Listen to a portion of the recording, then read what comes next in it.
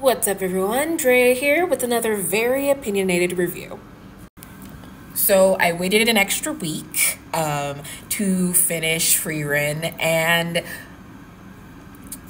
I didn't want it to end, but I know there's going to be more because this is a 10 out of 10 anime. So Frieren Beyond Journey's End is so chill, but it's not a leisure anime. It's not like, I don't know, Flying Witch or I've been killing slimes for 300 years and maxed out my level. It is, there's a story and there's like, you're leading up to something. We haven't gotten there yet by the end of the series because the journey is continuing, but it's so relaxing and just kind of a different vibe from basically every fantasy series that I've ever seen. At the beginning, you kind of think it has that kind of, I can't believe it's not isekai type feel, but it's not that at all.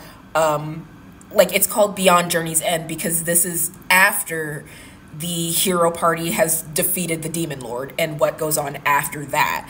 And I would say from the first like 3 or so episodes, you'll be like, oh my gosh, this is going so fast. They're flying through the years.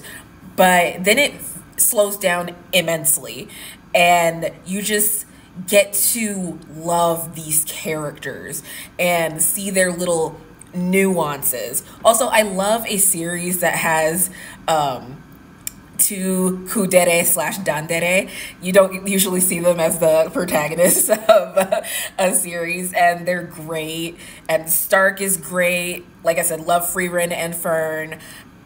Just all the characters are great, and even the characters who you really only get to know through flashbacks are great. The art style, amazing. The action scenes, oh, just pure sakuga. Loved it. Just, if you haven't seen the series, you really should. It's longer than most series. How many episodes is this? I don't know. It is 28 episodes. It started technically last season, but it just finished on March 22nd. And like I said, I waited a little bit longer to finish it because I just didn't want it to end. And I was kind of afraid that I would be crying while I was making this video.